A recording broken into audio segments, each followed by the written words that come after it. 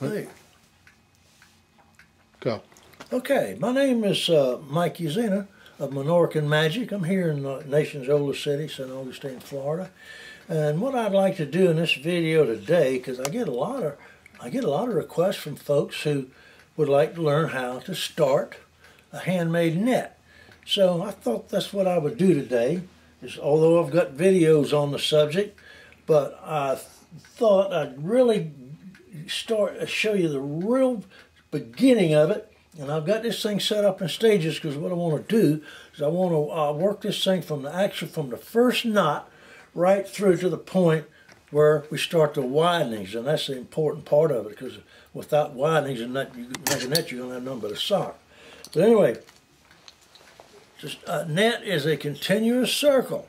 A handmade net is a continuous circle, and that's what I want to demonstrate to you. Now, see what I've done. I've doubled my line. You just want to take whatever line you want to use, because this is the line that's going to hold that horn onto that net. So it's very important that you put something. I use this is a 30-pound test Dacron. I like to use Dacron for that purpose, because the knot, it ties a really nice knot and it won't slip. It won't slip and slide. So with that said, you can see that this is double, and I've just simply took the two pieces ends and I've tied it together. And what I'm going to do here, I'm going to secure this to my doorknob, and I'm going to get, I call this a knitting needle. People call it a shuttle. Doesn't matter, it's one and the same thing. So what I'm going to do to start this, I'm going to start with one knot. I'm going to tie a few knots, and then I'm going to go on to stage 2 for the sake of time. So the way you start this thing, you can see what I've done. This is called a tail.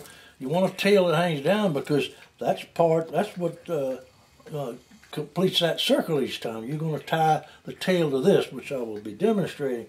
Now to start this thing, all I'm going to simply do, I'm going to come up here, I'm going to just tie a knot. All right, that's the first knot of this net right there. That is starting. I'm going to start with number 1, and when a 7-foot net is finished, you're looking at probably 400 plus. Okay, and you want to double tie these. I tie one, and I'm coming here, and I'm going to double tie it. The first row, you want to double tie them, because you do not want those to slip. Now, for starting this thing, most likely, you're not going to have the luxury of having the handmade needles that my partner, Phil Castillo, and I'm a fellow net maker that's working with me on this thing.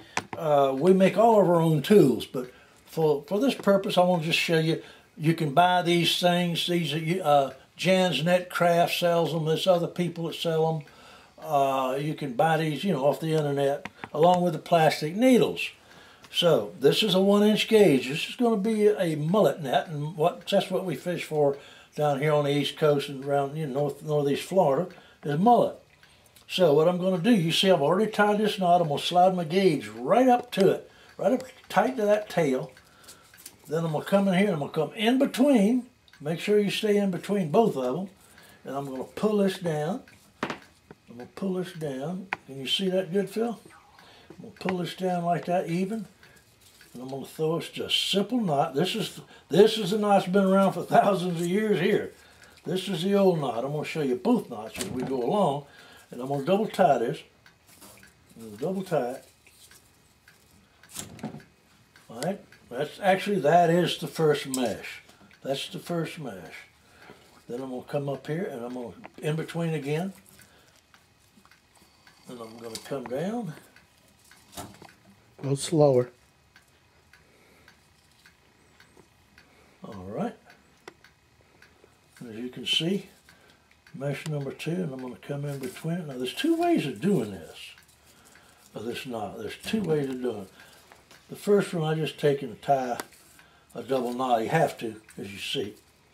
The other way of doing this is you can come in here like this, in between. Make sure you stay in between. You bring this down. All right. Keep your little gap there where you can see. You throw your mesh like this. One time, come through it, and you come through it a second time. come through the second time. That ties a double knot also, all in one motion.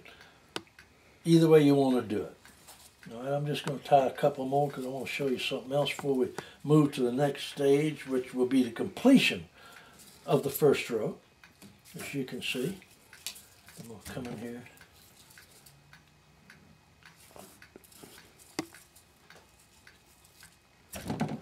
All right, one more. You can see what I'm doing. You want to keep these the same distance. That's important, to keep these the same distance. I'm going to show you how to check that one more time. Here's the double knot.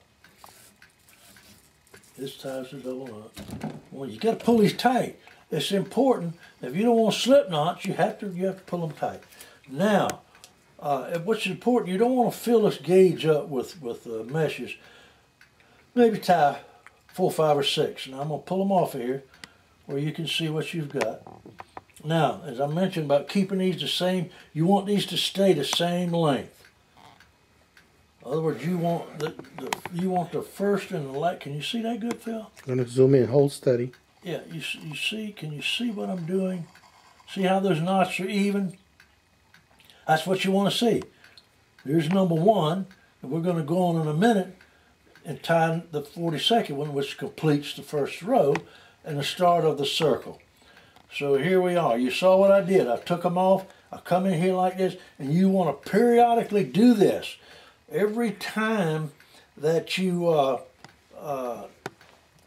tie 4, 5, or 6, now I'm going to show you what you do. If you get off, for instance, if they're not even, and if they're too, if it's too short, then what you want, then you'll want to bring your gauge back this way. And when you pick this mesh up, you'll want to come down like this. See what I'm doing? I'm stretching that thing, making it bigger.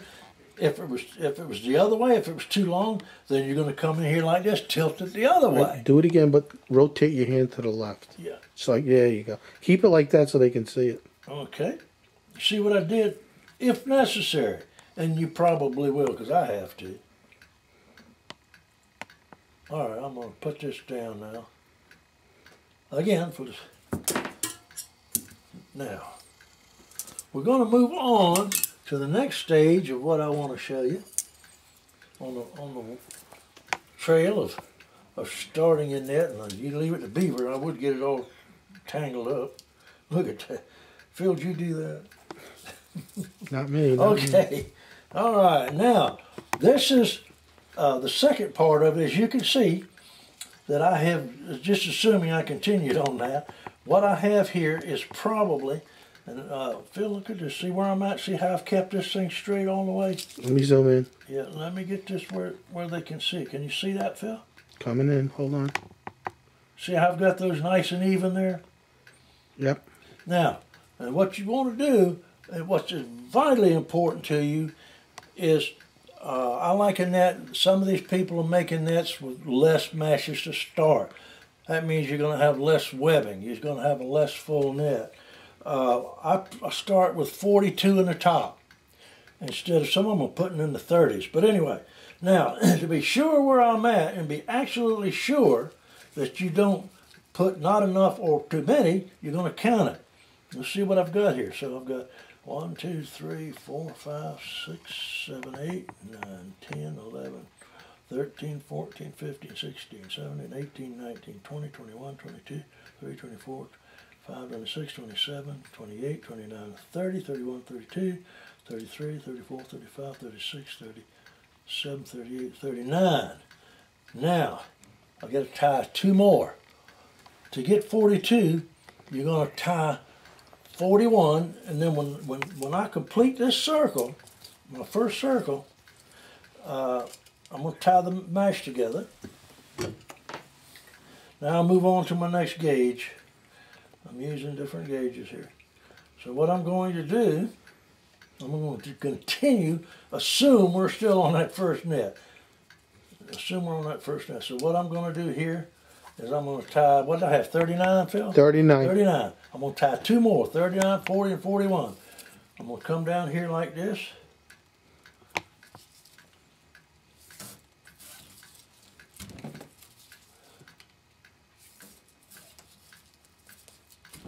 notice that this is a handmade needle that Phil and I make these things all the time.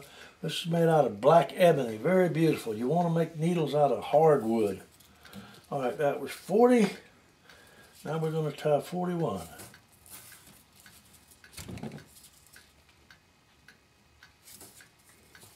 Double knot. Double knot. That last knot, just like the first one, was double knot. All right, there's 41. I'm not going to recount that because I'm confident that there is indeed 41. The reason I'm so adamant about make sure you get the right amount of meshes here is because it'll affect the whole net. Because when you put your widenings in it, you start out, they're going to be 3 apart. If you've got one less or one too many, then it stays with you the whole net. Okay, now, here we go. The last final check. Hold it steady. Can you see it? Yep. See how pretty? Those are even. That's what you want to see right there. Now what you want to see is I'm going to complete the circle. Now, there are people who take, when they get to this point, they simply just turn this thing over and knit back the other way. Back and two, back and two, back and two. The thing is wide open all the way to the end. Then they come in and sew it together. That creates a seam. Yes, I don't care to see a seam. This is the way I do it. I feel confident this is the best way to do it, or I wouldn't be telling you. Now, I'm going to take the two ends, the tail, which is hanging down, and the line on the needle, and I'm going to throw a circle. See what I'm doing? It's just going to be a knot. I'm going to come around like this. You see that good, Phil? Then I'm going to catch the tail, pull it through. Can you see what we're going to have? I'm going to zoom in. Can you see that, Phil, what we're going to have? See what I'm doing? We're going to have a knot. Now, here comes the important thing. You must keep these things straight. You want this thing to be the same length. In order to do that, I don't need to do it, but I'm going to show you for your sake, because you're going to need to. And that is, you make sure you want to get your gauge and make sure that you're bringing this thing where you're going to tie it. You want these knots, and I'll show you real good here in a minute. Because you have to adjust this a little bit. Don't tie it real tight. Because now I can move, I can pull this thing or stretch it either way. Because it's hard to get it perfect the first time. I'm going to stick my gauge in here. And you see I got to pull this back a little bit. Can you see that, Phil? Yeah. I got to pull it just a little teeny bit, a little bit. Now, observe, I want that knot right on the leading edge of this mesh board. All right, hold it steady. Can you see that? Hold it steady. Can you see that? See where that mesh is? You want it right on the leading edge of that mesh board. All right, now that I've got this thing tight, I'm going to just snug it a little bit. Double check myself. I'm ready to go. Okay, that is the completion of the first row. There's 42 loops around this, and with that said, I think we're going to move on for the sake of time because I'm eating up the time here. I want to move on to a net that I have went ahead of time, and you want to put 7 plain rows. It's ideal before you start your widenings. Now, a widening is an expander. I had a lady tell me one time, I was demonstrating stuff somewhere for a bunch of ladies that knitted and crocheted and stuff. And the lady, when I was demonstrating the widening, the lady said, "That's an expander." I said, "Very well put. That's exactly what it is. Without it, that expands that net. It's like making a doily. Ladies that make these little doilies that are round, they put widenings in it. In other words, they wouldn't have a round, wouldn't have a circle. No, I tie this line on here to keep it from slipping and sliding on the needle. Now, okay, this is the 7th row. Notice there's no widenings in it yet, but that's what it should look like. All right, let me zoom in. See how pretty that is? I'll open that up. See how pretty that net's starting to look? Okay. Okay. Okay, I'm going to continue on. What I've done, I've left a couple of meshes more to go here to complete this row. Then we're going to tie it in. I want to show that tie-in again because that is so important. Now, I always, when I start a new row, after I empty the mesh board, I like to put 2 meshes on there. That keeps it nice and snug. Now I'm to the point. I'm going to show you the 2 different knots. We were doing the old knot. This is the old knot, the old Spanish knot. It's been around for literally thousands of years. It's simple. You pick up that mesh. Slow. You bring it down to the top of that board. See how I'm pulling it nice and tight? And I'm going to throw my circle. Throw a loop. Not a circle, it's a loop. Then I'm going to come in between. Can you see that, Phil? Let me zoom in. See where that needle's coming right in between those 2? That's important that you get it between the 2 you want. Now I'm going to reach up here like this and I'm going to snap tie. See, I tied that knot. I don't like this knot because what happens with it, it has a tendency to slip. As long as you tie it up on top of the loop, you're okay. I'm going to do one more. Come in, I'm going to pick up that mesh. I'm going to bring it right down to the top of that board and hold it super tight. Pinch it with your fingers. Hold on. You want to zoom that, Phil, where you can see how I'm holding that? See, I'm pinching it with my thumb and that end finger. I don't know what you call the end finger. But I'm going to pull it nice and tight. I'm going to hold it. I'm going to throw my loop. Come very gently back. I'm going to come in between here. Now I'm going to show you like we did early on. I'm going to do this a double tie. This ties a much better knot than the first one. This one won't slip. If you do it right, it won't slip. All right, that is completed. All right, well, it's completed row number 7. Now I'm going to take this thing and I'm going to tie it in. See how I take it? I'm going to do that again. Can you see this, Phil? Where they can see it? I'm throwing my loop. I'm going to come in with the needle through the needle. I mean through that opening. Grab my tail. And here we go. See what we've got here? See how that slides up and down easily? That's a knot. But don't, for goodness sake, don't tie it down there. I'm going to slide. Come on up here to where it goes. And I want to take my gauge. And you want to be concerned with the knot on your left that's coming from the tail. You want to make sure that's the one that's even to the leading edge of this board. All right, and I'm going to tie a knot. By the way, I start these with bonded nylon, number 6 bonded nylon. I like to start the net with, because this is where your hand's going to be. When you're fishing with this thing, you're going to grab that top up where the horn's at. So that's why you use a heavier line up at the top. Sorry, I forget. I should have mentioned that early on, but better late than never. But yeah, this is number 6.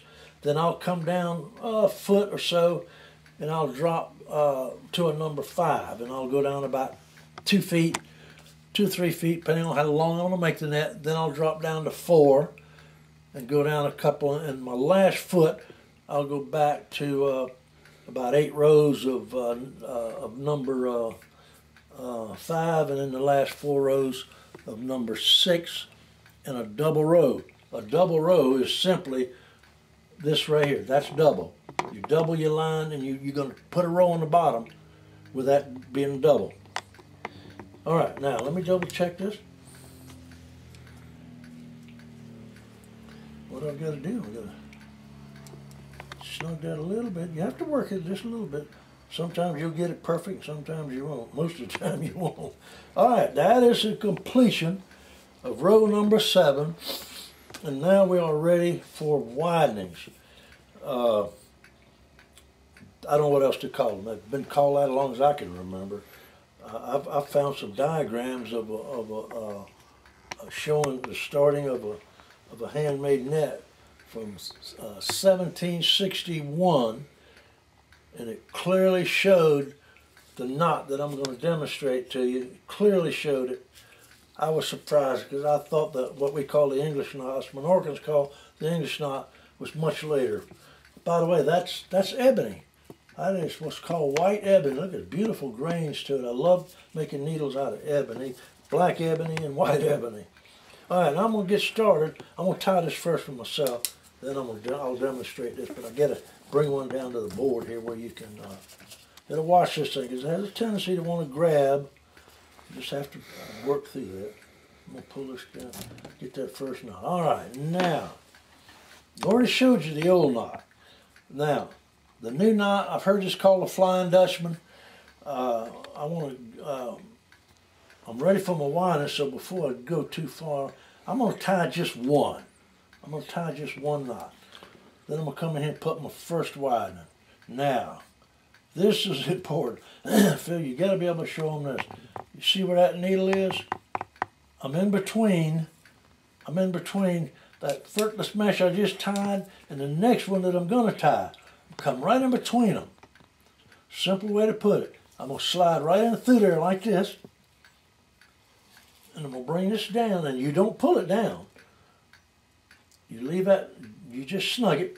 See how I'm holding that? Nice and snug. Right. Then I'm gonna throw a loop, and you double tie your widenings. That's the only double tying you do the rest of the way. Yeah. Let me see the finish. Is I'm gonna come and back. And I'll zoom in. Okay, and I'm gonna double tie. Nice and tight. All right. Hold your hand there. Hold your hand. Rotate a little. Can you see it? I'll take it off and demonstrate it in a minute. Okay. After we do 2 or 3. So they can see that loop. Yeah. Now, I put in a widening. I'm going to do 3 plain. 3 plain. Then another widenings.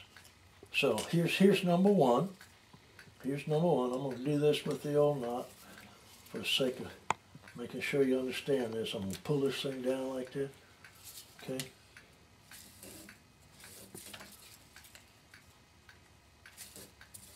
Phil, you use this knot, don't you? Yes. Okay, that's number 1, and count. Number 1.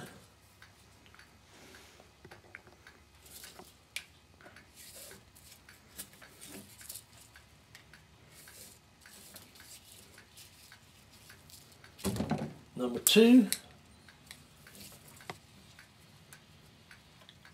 And number 3.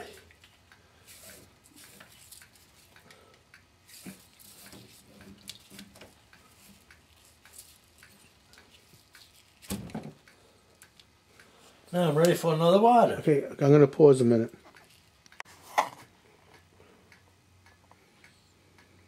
Tell me when. Go.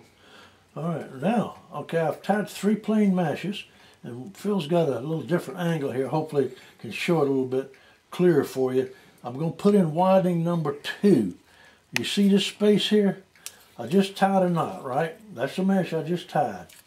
Here's the next one I'm going to tie.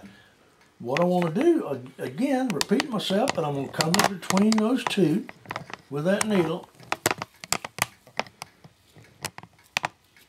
And I'm going to bring it down, hold it. As you can see, I'm going to grip that thing with my fingers. Make sure I pinch down on it, keep that thing pretty and tight. That's what you want to see. You got to hold your hand steady. Don't move it too much. Okay, we're ready. Yep. I'm gonna throw my loop. I'm gonna come in here in between, double tie this. That's one way of doing it. A little quick snap tie, and I got it. Now, to demonstrate the new knot, or that's been called, you hear them call it the Flying Dutchman. This is a little more tricky. This takes some practice, but it's far superior knot. I'm gonna come around, make sure I got a little cord. I'm gonna come around that little finger. See how it came around that little finger? I'm gripping it on the bottom with this finger, holding it with my thumb. I'm gonna throw it simply you just throw the same circle. And what you're gonna do, you're gonna come on the back side of that loop. Very important that you don't go through this way. You want to go through the back side of that loop, go through it, you're going to come up here and pick up the next mesh.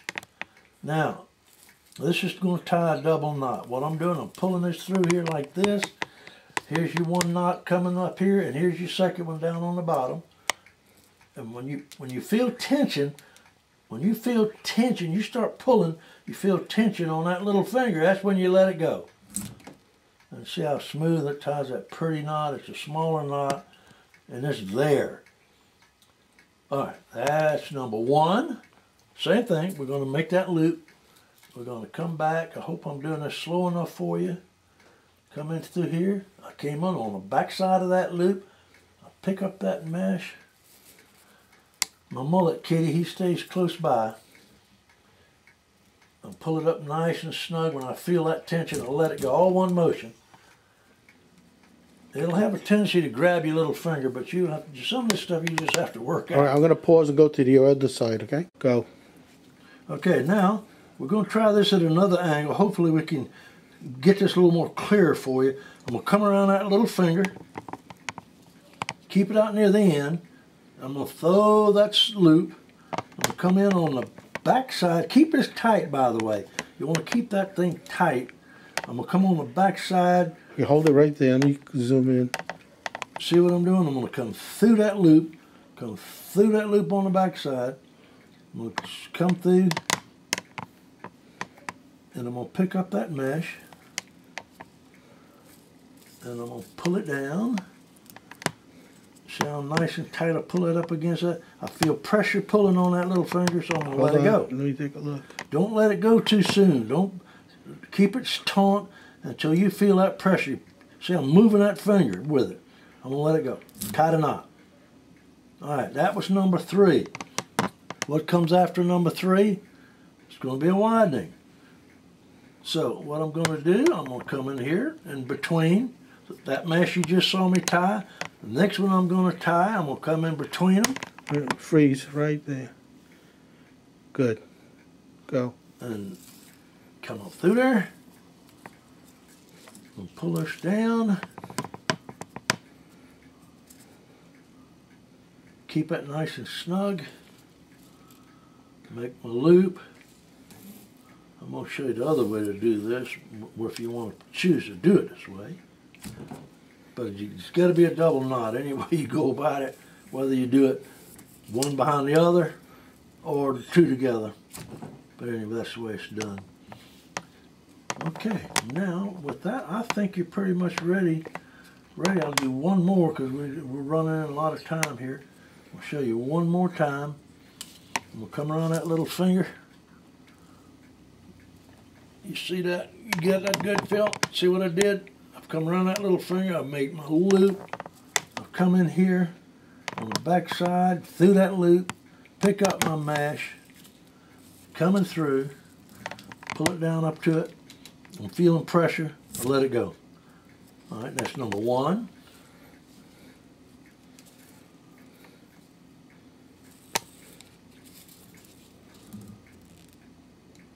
Number 2.